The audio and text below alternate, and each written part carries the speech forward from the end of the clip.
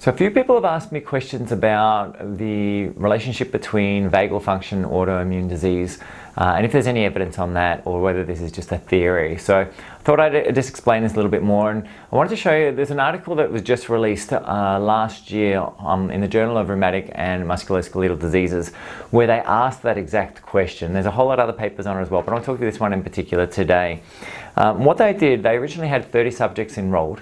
And it ended up being just over 20 that actually participated in the study. They did a whole lot of studies on them, a lot of questionnaires, and like to work out exactly where they were at with their pain levels. And most of these were suffering things like rheumatoid arthritis or SLE.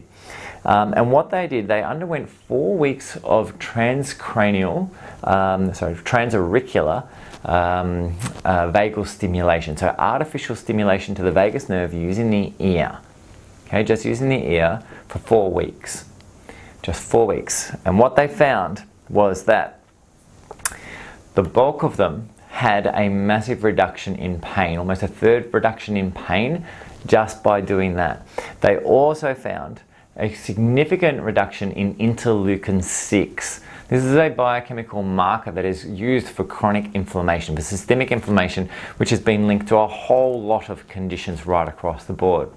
So 4 weeks treatment, significant shifts in pain just by stimulating the auricular aspect of the vagus nerve with transcutaneous stimulation. So the vagus nerve is strongly part of this whole mechanism, and this is just one of several papers which has been showing the potential of influencing it.